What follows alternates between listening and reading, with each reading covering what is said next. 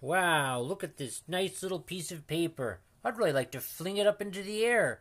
Well, here's a handy little contraption that would fling it, but I couldn't possibly bring myself to use my own hand to fling it.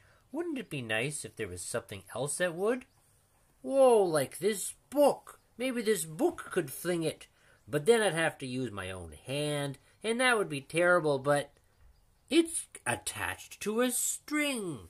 Let's see where this string goes. I think it goes to an open window. Boy, that's convenient. And it appears to be attached to some type of red duct tape ball just sitting on the edge. Goodness me, what should we do with that thing? Well, if you were to knock it down, it might pull the string and knock the book over and hit the end of the ruler and launch the paper piece up. Really? Who knows? Let's try.